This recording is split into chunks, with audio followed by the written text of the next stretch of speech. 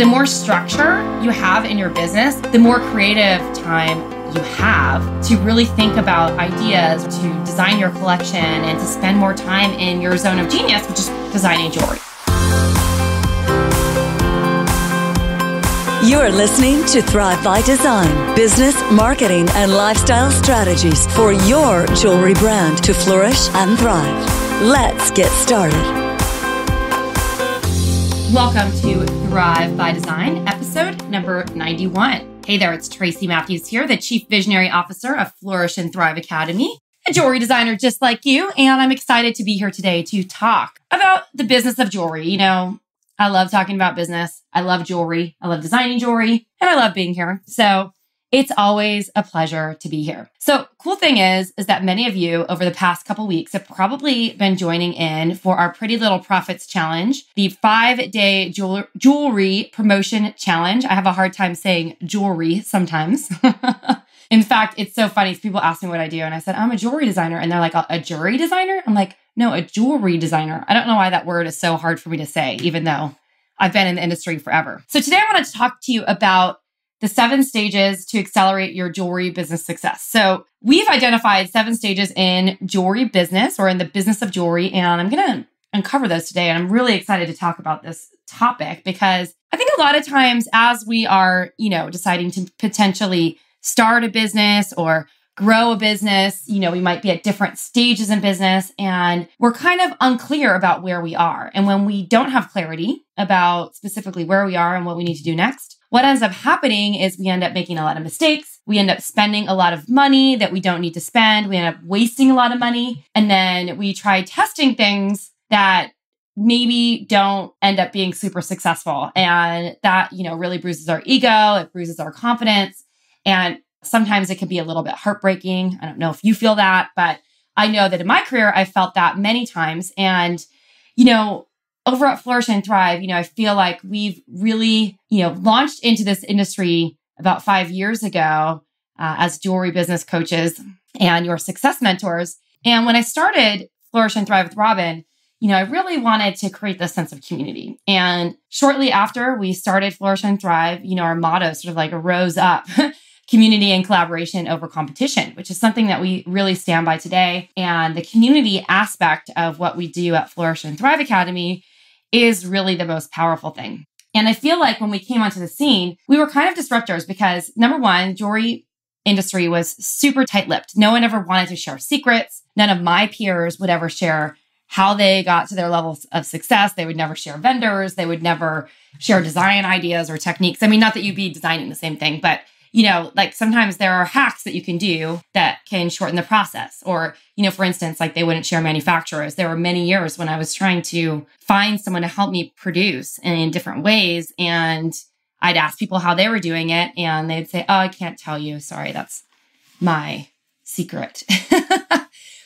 And, there was this old school way of hiring consultants. I hired consultants back in the day and it was amazing. It changed my business forever. And I'm not saying that one-on-one isn't great, but I've just seen the power of group and how this, either a small group or a medium group or even a bigger group can really impact how you view your business because of the different sort of sides of the coin that you get and the different perspectives that are presented. It also helps you see things that you can't see because, if you're just working one-on-one with someone, it might be just your opinion and their opinion, not a kaleidoscope of opinions, which I think in a lot of cases is really beneficial. I'm not going to say in all cases, but in a lot of cases, it's really beneficial because it helps you get clear on the direction that you want to go into. And then also gives you perspective on different ways that you can approach and look at your business. And this really came to fruition with me when I decided to close my first business. So a lot of you have heard this story. I was probably at what we call stage 5 or 6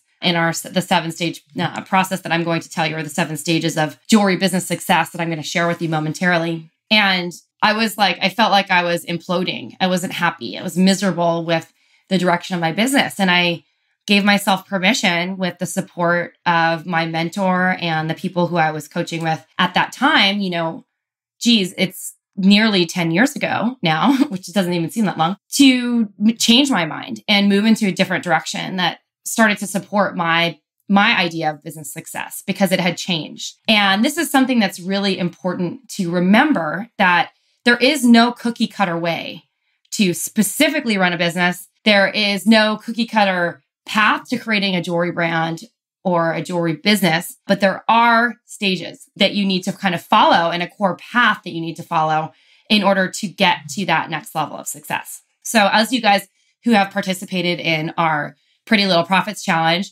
you probably saw that, there was kind of like a step-by-step system on how you can run a successful jewelry promotion. You start by keeping it super simple, and then you add your own flair to it. And then that like sort of little bit of flair that you give to it can be expanded on. And then you can start adding on more complicated, promotional tactics or marketing tactics or sales tactics that are going to 10x your exposure and your results. So you do this in business, when you're approaching something new, everything is approached sort of at the step-by-step process. And then as you start to master that and become really good at it, you can add additional layers and really, as my friend Jen Kemp likes to say, double down on what's working, which I think is really important for all of us to remember. It's like that this process and journey of growing a brand is really individualized and has to do with what works for us. And I think that sometimes people in this industry get lost and think that there's only one way. And I know that I felt, sort of closed in or dialed in by what the norms of the industry were when I, was growing my brand and really building a business. The only way to really do it was to build a brand selling wholesale. That was the way that you were recognized as a successful designer. That's what determined that you were a success in business. And I don't think that's true. I don't think it's even important anymore in growing a successful brand, depending on what your goals are. If you have lifestyle goals, those might precede, having brand exposure in a place like Neiman Marcus or the Sundance catalog, because when you get into stores like that, there is a lifestyle positioning sometimes or change that needs to happen in order for you to keep up with not only volume, but the inventory that's required to create and, cash flow and, net terms and all that stuff. It's a totally different game. But then for some people, that might be exciting and the way that they feel fulfilled. So, I mention this because there really is no one way to grow a jewelry business. And you probably have heard me say this millions of times, but people forget sometimes that there isn't just one way, but there is a proven step-by-step kind of direction you need to move into. And that's sort of what I want to talk about today. And those are the 7 stages to accelerate your jewelry business success, because I've been working on, this idea for over a year as I sort of evaluate my own process and analyze sort of the designers that we've worked with over the past year to see how they've sort of moved step by step and grown their businesses and gotten to their definition of success, which looks very differently to everyone. And I'm going to present an opportunity or share with you something today that is really a disruptor in the jewelry brand or jewelry industry, I should say, to the way that business has been looked at. These days, I don't know that old school jewelry consulting works in the way that it used to, because so much stuff is changing. There's so many different ways to grow a brand. It's not just about getting into stores, as I mentioned earlier. It's about building a brand that's sustainable, that works for you, that gets you the kind of exposure that is important to you. And for some of you, that might be selling in stores, but it's not going to be for everyone. But some of you can have probably a much more successful business not selling to stores and building an online presence or developing a couture private, commission business where you're working off the radar, just one-on-one with customers, either in your local community or, beyond. There's so many different ways that you can be a success and be well-known or not even well-known, whatever is important to you, but still have a brand that supports your vision of success. And a lot of these platforms and strategies and the way traditional consultants approach business, yes, they have very important business information as far as the financials and that sort of stuff goes, but they think in this old school mindset, here's the way you need to do it. You need to write a 30-page business plan and get financing. And, before you start, you have to be crystal clear on everything before you put your brand out there. And sure, that's important probably for 1% of the percentage of jewelry designers and makers out there, because not everyone is trying to get into a Neiman Marcus on their first launch out of the gate. They're trying to approach their business a little bit of a different way. And I can tell you from personal experience that writing a 30-page business plan in most cases is a waste of time for most of us. I am not saying that you don't need to plan for your business. That is not what I'm saying here. But I was at an event a couple of summers ago. I was invited to like co-mentor with someone who I really respect in the industry, like 100 gajillion times respect this person. And we were sitting there and, we had really opposing views on, business planning, because I don't believe that from someone who has built my own business as a designer, that a business plan ever helped me grow my business at all. I wrote a 30-page business plan when I started. I spent 6 months writing that business plan. I never once looked at it or used it when I was growing my business. And I think for a lot of us, mapping out 5 years in advance isn't that helpful, because if you are like mapping out these ginormous goals and you haven't even sold anything, it's limiting and debilitating because your mind's not there yet and doesn't believe that you can actually reach it. So I highly recommend that most of us are going to be creating like a working business plan and really understanding where we are in business and look at our business plan in shorter time periods, and to make sure that we are, definitely following a plan and that we have goals and we have ways to measure our success and metrics in place and all that stuff. But that the plan is step by step and much more attainable and more about taking action steps, as opposed to, creating something that is some pie in the sky that you're never going to follow. And this is where Flourish and Thrive Academy is really different from a lot of what's being taught out there. I think that actionable business plans are really important, that are very short to the point and can get you to the next stage of success, but also meet you exactly where you are in business, because that's really the key indicator. You want your plan to meet you where you are in business so that you can actually feel inspired by it and take action on it, which I think is the most important. I could keep talking about this stuff for hours, but I don't want to bore you guys. So you probably hear me if, in our communities talking about this as well. But we've identified, as I've been through this process of really like dialing in on the core path, the core success path to a jewelry business. Like, what does it really take? And, what are the 7 stages? And, it's interesting because like when I was first developing this concept, I was thinking, maybe there's 3 stages or maybe there's 5, but I really believe that there are 7 stages. And I sort of got to this by not only observing other designers that we mentor, but also observing, sort of being nostalgic and like sort of tracing my steps as a designer and starting 2 different jewelry businesses in the past 20 years and the process that I went through. Now, the second time around, you're probably going to sort of like really escalate quickly through the first couple of stages because you already have done that before. It's not something that takes a lot of time. So without any further ado, I kind of want to dive into this and talk a little bit more about the 7 stages in business and sort of why following this core path of success will really help you accelerate your business growth. Because part of the reason why we get tied back, years down the road is because we skipped a step, or we're trying to go from stage 2 to stage 5 right away. And we haven't built that infrastructure in between that really helps support the business growth. So I am all about dreaming big, guys. You know me, I am going to totally support you in your big picture vision of success. So don't let this, feeling kind of, or these stages kind of make you feel like held back. It's just more of an awareness so that you can get to your goals a lot faster. Let's start from the beginning, which is stage 1. Stage 1 is your jewelry idea incubator. And stage 1 is really the first stage to becoming a jewelry brand superstar, because here you're really going to lay the groundwork of your brand to create a strong foundation for your business. And this is just the beginning where you can take your business ideas and build a solid business model while checking off some of the basic items that you need to get started. So this might include, opening a separate bank account, making sure that you have a DBA if you need to get that where you live, making sure that your corporate structure is set up the right way, whether you are deciding to become a sole proprietor or an LLC or an S Corp or something like that. There's all different things that you need to do. Maybe if you decide to use business name, you want to research to make sure that your name isn't taken by someone else, so you're not like infringing on trademarks. So there's a lot of different things that you need to sort of investigate in this initial phase. And a lot of people think it's, right away starting to build a collection. And while you might have already been doing that in the beginning, that's not really the first step to starting a business. The first step to starting a business is to have these fundamental aspects in place and to make sure that, your financials are in order and that you're using like an accounting system that's actually going to grow with your business and not, some janky spreadsheets and, shoebox for your receipts. I'm truth be told, I still have a shoebox of receipts from 2010 sitting in my closet.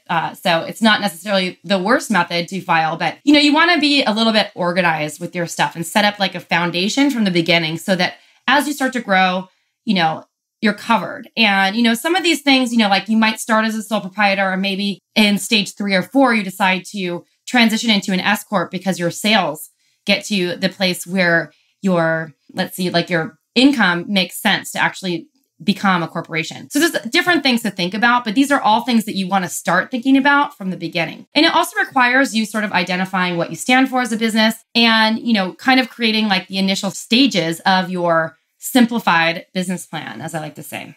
Stage 2 is all about creating your signature brand. And this is like one of my favorite stages. I feel like most of the designers in our community are probably entering Flourish and Thrive around this stage, or maybe just a little bit before or beyond. But this is a really important stage. And, we teach a lot of the fundamentals of this in our Laying the Foundation course, but it's also something that, we support here in our Diamond Insiders as well. So, you've kind of graduated from that incubator stage. You have some of the foundational things set up. This is really about nailing down what you want to be known for. So this is all about design, your brand, your brand packaging and imaging and, the messaging around it. This is one of the most important stage, and you're probably going to come back to this stage over and over and over again as you start to clarify your messaging for your brand, as you start to define your core values even more, as you start to, really brand yourself as a designer, as you start to develop collections and,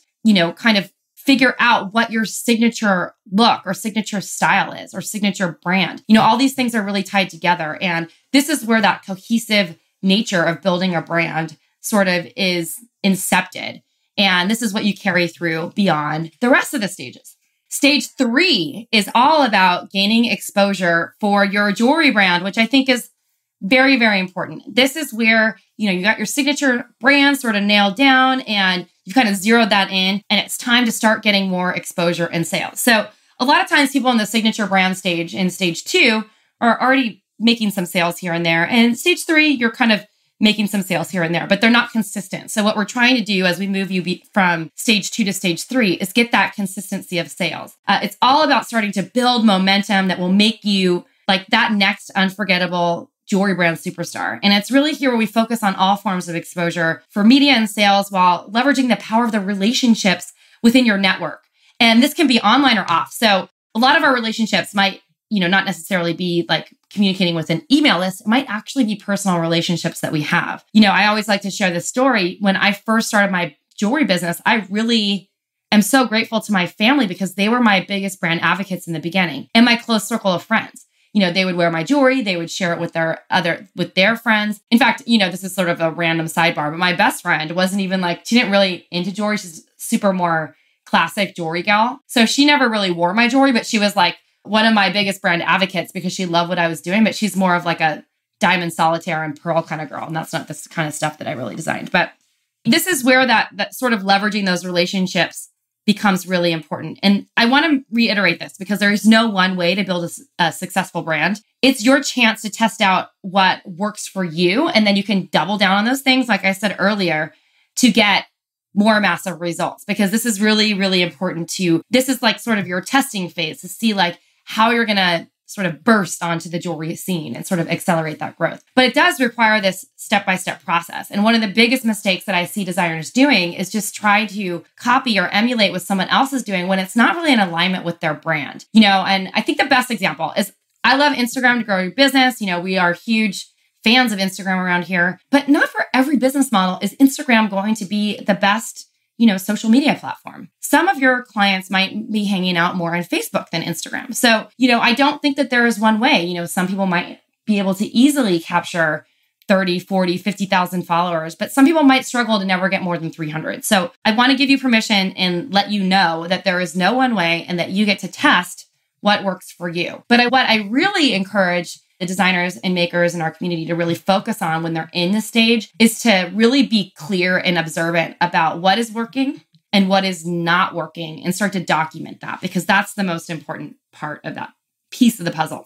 The next stage of jewelry business success is really about amplifying your exposure and sales. And this stage, this is a really important stage for taking what you've learned in stage 3 and taking what you've discovered in stage 3 and then scaling that to the next level. And I know some of you might be grossed out by the term scale, but let me explain a little bit what I mean by that, because every smart jewelry business cookie knows that ongoing exposure and sales is really a must in order to keep your business running consistently. And what we're all trying to do here is to get that consistency of sales and exposure so we don't have those peaks and valleys of revenue coming in, right? So that we can pay ourselves on a consistent basis, so that we can take a salary or a draw from our business and it's not, putting our bank accounts in negative, that there's extra money there, that there's profits there that you can actually pay yourself with. Those things are really important. So in this stage, you might have moved on from figuring out what works for your brand. It's time to really amplify those results and skyrocket your profits. So it's going to get you to the next level. So you want to deep dive into strategies that are working while implementing your vision to move your brand forward. So this, earlier I talked about our Pretty Little Profits Challenge.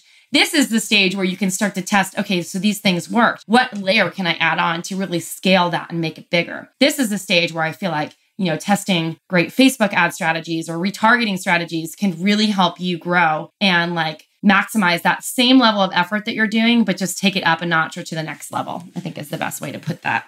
This is a very important stage for you guys. Once you get here, this is where that scale starts, then that momentum really starts to build. And, for some of you, getting to stage 4 might mean that you just crossed the 6-figure mark. Or for some of you, it might mean that you crossed multiple 6 figures. It's not about money. It's about sort of having these things dialed in alignment with what's important to you. And for some of you, it might be a little bit less. My friend, Justin Crane, who's an amazing financial advisor, we have him come and speak to our Diamond Insiders and our mastermind community quite often. And one of the questions that was asked on one of our calls a while back was something along the lines of, what should designers who are making less than $50,000 a year be focused on? And he said sales. You need to get over that 6-figure mark. And for some reason, for most of us, depending on where you live, if you're in the United States or in Europe or in Canada, in a country that is very expensive to live in, a lot of times, that indicator, because of the cost of the materials and the expense of running a jewelry business, that's sort of where you hit that tipping point of where you can successfully pay yourself consistently. I think that's why he gives that specific dollar amount there. I don't want you guys to be freaked out about that.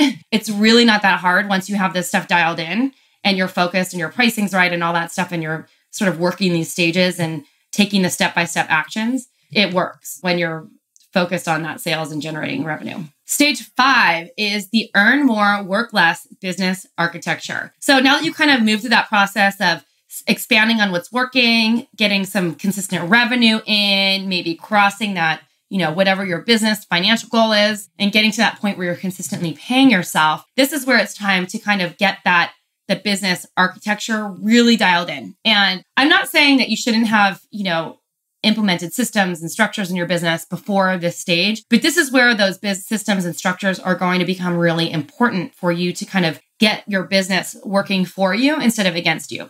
So a lot of designers reach out to me in our community and they ask Tracy, how do you do it? You have a brand that generates multiple 6 figures. Only 10% of your working time is spent on that business. How are you able to create a business that is consistently generating leads and consistently, growing, and you're consistently booking sales?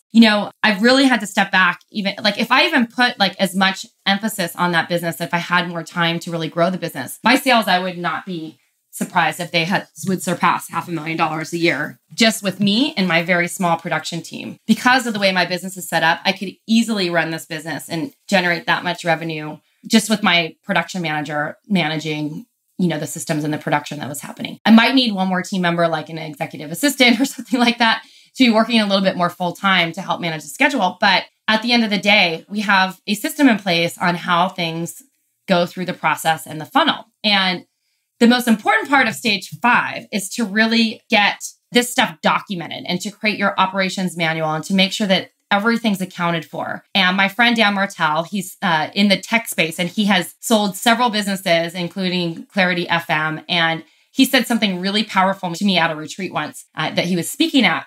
And he said, it wasn't just to me, it was actually to the entire mastermind that we were in. But he said, I thought this was really fascinating because you think like when you're ready to sell a business that people are buying your business, but what they're really buying is your operations manual. And not that any of you are going to sell your business, but if you've been following me for a while, you know that I'm a huge fan of the E-Myth Revisited by Michael Gerber. And being able to create a systematized business is really important if you want to stay in your creative zone. And I know that sounds like the antithesis of creativity, but the more structure you have in your business and the less like flying by the seat of your pants and putting out fires that you're doing on a day-to-day basis, the more creative time you have to really think about ideas or to design your collection and to spend more time in your zone of genius, which is probably for most of us designing jewelry. And this is why they say earn more, work less. And this is why we've sort of identified this stage as the earn more, work less business architecture, because you're really creating that architecture internally in your business to create the space so that you can be more creative. Because at this point in time, hopefully your revenue is at a really comfortable stage, that your things are kind of flowing easily. You're not stressed. You're not trying to figure as much out. You're really just like work in the system, so to speak. And things like it allows more time and freedom to focus on the things that you really want to do. And that might even include taking time off from your business. So when I got to this stage 5, the first time in my business, I was terrified because I had booked a trip to India through the holidays. I knew that I was going to get back, and 3 days later, I was going to be flying. I was going to get back from India, and 3 days later, I was going to be flying to New York or maybe it was 5 days later. Well, it doesn't matter. Less than a week later, I was going to be flying to New York for the most important trade show of the year, which is the accessory circuit. It's always the first weekend in January. And this was back in the day when I was selling wholesale. And this was my most important trade show. And I was terrified to leave because we were still shipping Christmas orders and we were finishing up our collection for the spring launch in January, and it wasn't done. And had it not been for having the systems and structures in place for my team to follow, I wouldn't have been able to go on that trip and completely detach for 2 weeks or 3 weeks, however long I was there, and, take this like refreshing break. And it was pretty amazing. That was like really the first time I'd ever put these systems to the test and, trusted my team in a way like that. Because in India in 2004, finding internet access was really, really hard. I mean, that was over 13 years ago or something when I went. And it's not like you could just like bring your computer and pick up some Wi-Fi. I had to go to an internet cafe that had dial-up service, and it was super slow. And there were many times when I was locked out of my email because I couldn't access it. So, it was really a crapshoot. Like they really needed to be able to handle the business without me. So this is, regardless if you want to hire or not, this is sort of the stage when you probably start hiring multiple people in your business or creating a system of outsourcing like I have with my production manager, Farah, and the team of jewelers that we work with. So it's just really the two of us in my business. It's not many more people than that besides my jewelry contractors who I work who actually make the jewelry for me. So you can do it too. And then stage 6 is really about expanding beyond an ultimate success. So you've got your business architectural map kind of nailed down. It's worked out. Now it's time to put all that structure to work for you. This stage is about scale. So for some of you, scale might look like, stepping back a little bit and being able to ship 5 rings a month instead of, 1, or maybe it's going from shipping, 20 units a month to 100 units or beyond. Like when I was at the stage the first time, we were at the level of shipping about 1,000 units a month. And had I not had this stuff sort of in place, it would have been really tough to do that. So scale is your vision of ultimate success. And that's really kind of get you to the sweet spot of where selling and exposure and business become a little bit easier. And all your efforts are working to grow your business in alignment with your values and your dreams. And so this is super important. Your leadership skills and communications are really critical to the success of your mission at this point. So you're ready to put support in place and get into that sort of 40,000 foot view of your design business so that you're really thinking about big picture stuff a lot more rather than like working in your business. Like you really step into that role of CVO. And I want to remind you guys, like this has nothing to necessarily do with doing tons and tons of volume, while it could mean that. It's really about getting to a place where you're thinking strategically about business development and growth, and you're ready to kind of take your business to the next level, whatever that means to you. And stage 7 is all about mastering it all. So you might get to this point in your business, and I hope that you all do, where you just feel like a badass. You're like popping the champagne every weekend. You're like, I'm good. My business is good. And I can, work in Italy for 3 weeks and my team's got this. And, I have consistent revenue coming in and my business is easy and it just works for me. And that's ultimately I think we all want to kind of get to that mastery stage. But this is the point where it's important not to get lazy and that you don't rest on your laurels, that you're still continuing to focus on business development and growth, and where you get to really enjoy and reap the benefits of all your hard work. So remember that you deserve it and that complacency is the death of a strong business. So you can't get complacent in this stage. Now is your time to master more ninja techniques, develop strategic partnerships, and share your success, with your team and your creativity all around the world. And this is where advanced e-commerce strategies kind of come in. When I think of businesses like this, I think of myself, but then I also think of businesses that are set up to scale. Like my friend Ben is super successful in e-commerce. He's there. But this mastery stage can really be relevant to basically any type of business and any type of volume. It doesn't have to be high volume, because I feel like I'm in the mastery stage and I don't ship that much volume at all, maximum 5 pieces a month these days. So mastery is really about staying on top of your game, feeling like you have it figured out, not getting complacent, and really, surrounding yourself with an awesome community. And with that being said, I wanted to just have you take a moment to sort of identify where you are in business. And if you aren't quite sure, we have this amazing assessment that I'm going to tell you about so you can learn a little bit more about where you are in business right now and figure out how you can get to your next level of success, which I think is really important. So if it's hit or miss with sales and you're getting tons of views and likes, but you really need help with getting consistent sales, if you're someone who's in that space, or if you tell yourself that you're going to get it done by the end of the day, but it just gets pushed to tomorrow's list and you need some support and accountability, or you're someone who's really busy when you get exposure, but you can't figure out how to stay there, especially online. You often maybe even think if only you could pick the brain of your favorite designer or read the mind of that store owner that you're trying to contact, then you would know exactly what you're doing wrong and how to fix it. Or maybe you feel isolated because, running a jewelry business can be lonely and your friends and family just don't understand your challenges. Have you felt any of those things before? I'm sure that you probably have. I felt them many times before in my history of running a jewelry business, which is exciting for me because I'd like to present to you something that's really exciting that we're doing. We have open enrollment for our Diamond Insiders just for this week. If you're listening to this after May 5th, I'm sorry that you'll have to get on the waiting list if this is something interesting to you. But I wanted to share that on today's podcast because I think it's a really important community for a couple of reasons, because it has everything that you need inside to go from barely keeping up to feeling accomplished with daily support and productivity tools. The coolest part of this, and the way the membership is really designed, is to take you from where you are and help you get to where you want to be. And the members who have been in the Diamond Insiders for more than a year have gone from scattered to focused growth by taking the right steps based on their stage in business. And that landed them the exposure and sales that they needed to feel in control and more confident, which is huge. Because I don't know about you, but I feel like a lot of us jumped into business and we're floating on a boat without a rudder and we have no control over that boat, and we need to get back in control so we can feel this sense of accomplishment. This is the only membership out there designed to really meet you at the stage in business that you're at right now, to help you grow from having a business idea to earning multiple 5 or 6 figures or even more, because I really want you guys to dream big. And you can do all of this as an independent jewelry designer and grow at a really authentic pace that works for you. So if you follow these exact steps in our proven core success path that walk you through these 7 stages in business, you're going to go from where you are to where you want to be and learn how to track what matters most to measure your success. And this is really what I love about the Diamond Insiders. It's really about support and accountability and getting the systems and structures in place in your business and, feeling the support of this amazing community that we've created in there. So this is very different than some of our other groups that we have. We have our free group, which is the Jewelry Business Incubator, which is really a peer-driven group. The Diamond Insiders is also about peer support, but even beyond that, it's really about getting the support of our success coaches. We have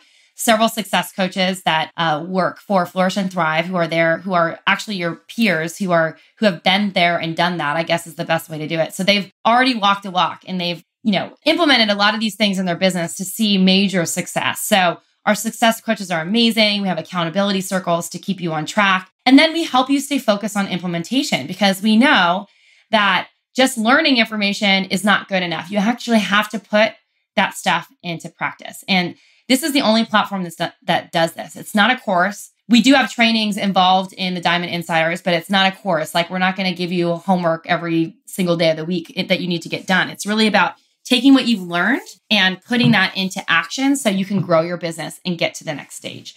And what we've done on our success path is we've really created step-by-step, like, checklists, basically, to say, like, once you checked it off, all right, move on to the next step, move on to the next step. So it's really this process of simple steps to keep you or prevent you from being overwhelmed in your business and allow you to never feel alone and to be fully supported wherever you are. And I just want to reiterate, this is not a course. It's not a course. It's a business platform designed to keep you moving in the right direction and a place where you can go for daily support to help you on your journey to success, which is really the most important thing. So if this sounds like something that's really interesting to you, I would love for you to check out our Diamond Insiders. Enrollment is closing on May 5th at 11:59 Eastern Time. You can check that out by going over to flourishthriveacademy.com/Diamond Insiders. That's flourishthriveacademy.com/Diamond Insiders, and check out,